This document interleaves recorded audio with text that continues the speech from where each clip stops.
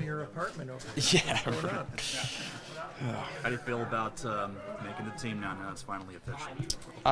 Just really excited, really grateful. Yeah, it just puts things in perspective. I think, it was my 5th year pro, and I've been to a lot of training camps and gotten the bad news a lot, so it's good to hear it, go the other way this time, and just super excited and grateful, and can't wait to get going. What was the biggest difference in how you felt at camp this year versus last year?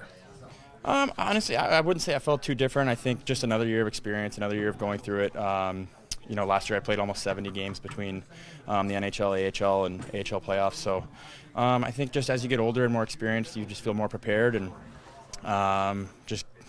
honestly, last season didn't end too long ago, so just tried to keep it rolling from last year. It was a pretty good end of the season, other than losing. But for myself, it was pretty good. So. What was the key for you, literally, physically, the difference in this camp, like in terms of performance for you? Honestly, just trusting myself. I still think back to when I signed my first NHL contract out of college, out of school, and I played in the NHL 4 days later. And I can't believe how unprepared I was back then, and I was playing in the NHL. So now, starting my 5th year, I think just the self-belief, just the self-confidence, the self-belief, just knowing that I'm good enough to be out here with these guys, and just trying to have fun every single day and enjoy every moment, and just drawing on those experiences. Hey, Joey, you came up twice in the last 2 seasons. I mean, both seasons. Any different your last time up and how you played? Did you feel a progression from the 2021 season? Definitely, yeah. I think, as you get more and more NHL experience and more call-ups and more games, that all, you learn from those. There's a great quote from Kobe Bryant that he talks about. He says there's no reason to have self-doubt, because no matter what, whether you win or you lose, you got to wake up and go to practice again the next day. And I think each time I came up, I just tried to do that and, just leave it all out there. And the last time I came up at the end of the year, I just tried to be myself and have fun and enjoy the moment. And the games went pretty well, and just build confidence off of that. How's your Groovy relationship? I think we're pretty good buddies, at least from my side. I think so. You'd have to ask him, but I think we're pretty good buddies. Obviously we started here the first year in Seattle together. I wasn't on the team, but got to know him pretty well in training camp and throughout my call-ups the last few years. And he's an unbelievable guy, and obviously an incredible goalie. And I just can't wait to learn from him day to day. He's obviously won a cup, and he's been around a long time, and he's a great goalie. So I'm really excited to work with him.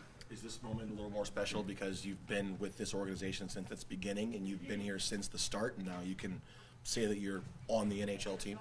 100%. Yeah, I think back to getting drafted in the expansion draft and how excited I was, and to see the progression and all the hard work that went into it.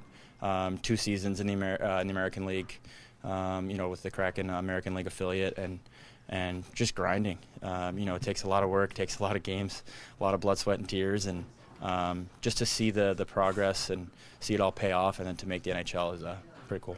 So since we've heard about the Mamba mentality now, where do you put Yeah. Kobe as far as your all-time athletes that you admire?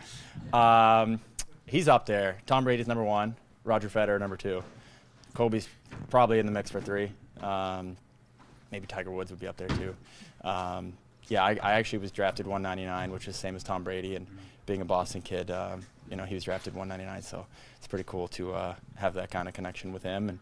And then my mom's from Switzerland, and I'm a big tennis fan, and Roger Federer, I didn't miss a match of his for a long time, so big fan of those 2 guys, and Kobe's right up there for sure. How did they break the news to you that you made the team? Well, actually, I think they just grabbed me a second ago. Ron and Hack just grabbed me a second ago. They wanted to grab me before practice, but we were already on the ice. The goalie squad early, so they missed me before practice, and then they just told me right now. So yeah. Did you kind of figure it out beforehand, though, based on who was out there? Things were looking pretty good when there were only 2 goalies on the ice, and I was one of them. But honestly, I just want to shout out Chris. He went through so much, and he's an awesome goalie, and he looked so good in camp, and I'm just really proud of him for how he battled and competed and worked his way to get back, and he'll be back in the NHL in no time. He's an awesome goalie and an awesome person as well. Thanks, Joey. Thanks, guys. Thanks, Joey. Congratulations.